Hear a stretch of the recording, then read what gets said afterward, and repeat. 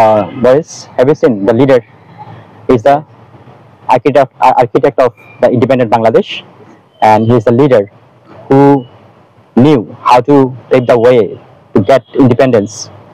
And today is 7 March, the historical 7 March speech. This is the greatest speech ever, and this speech has been recorded and has been recognized by the UNESCO as a world documentary heritage. So this is the one of the you can say we are very proud of him, and he is the leader, and as not only a greatest leader, he is the greatest Bengali ever. So what he did actually, he sacrificed all his life to make us free and to make the country free. So we haven't find any leader like him in the world, and for this why he is respected by all the leaders around the world.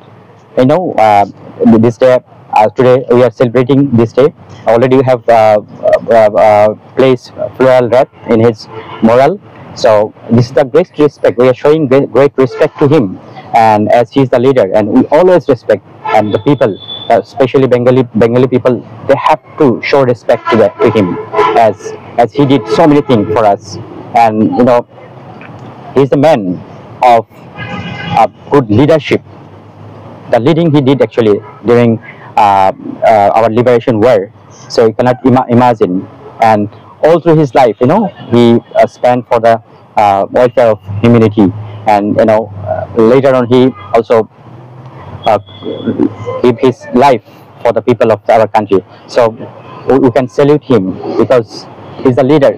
He always showing the path how to have our rights. So if we just go through the history, and we can find so many history behind it, like since the language movement, then you can say the Jukta Front, 6-point demand, the mass uprising of 1969, the election of 1970, and later on, finally we got the independence of Bangladesh in 1971.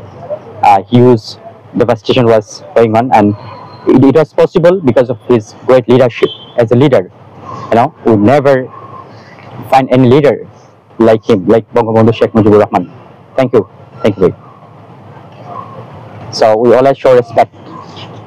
We always show respect to him.